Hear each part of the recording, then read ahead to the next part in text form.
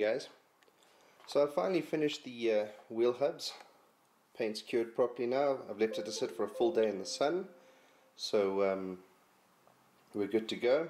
I've stuck the carriers and the calipers back on just to see what it looks like, and after seeing it with the new paint, I think I'm going to have to end up painting these brakes. I can't really put them on the vehicle like this. So yeah, I'm going to try and find some silver high heat enamel. I'll need that for when I refurbish my engine for my cylinder head anyway, and the water pump and a few other items. So that's going to be my mission for tomorrow, is to find the correct paint. Hopefully I can get the same brand. Rust-Oleum, high heat, rated for 1200 degrees. That's more than what I need for these. And then while I'm painting, I finally finished these, so these should go into the center console probably tomorrow. I'm going to leave them overnight to cure. And then I might do the front lower strut brace.